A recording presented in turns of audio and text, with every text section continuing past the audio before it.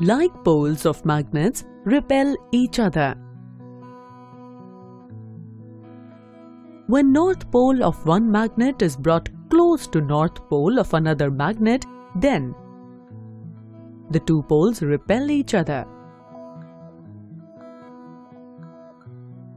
Similarly, on bringing the south pole of one magnet close to south poles of another magnet, then the two poles again repel each other.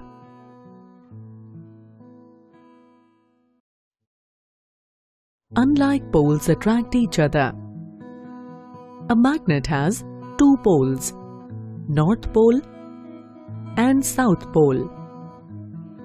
If we bring the north pole of one magnet close to south pole of another magnet, then the two poles attract each other.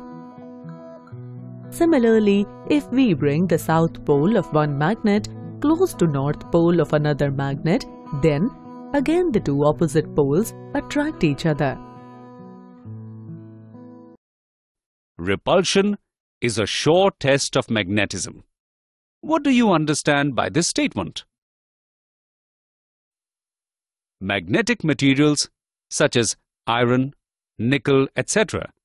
get attracted towards both the poles of a magnet, while two magnets get attracted towards each other when their unlike poles are brought closer.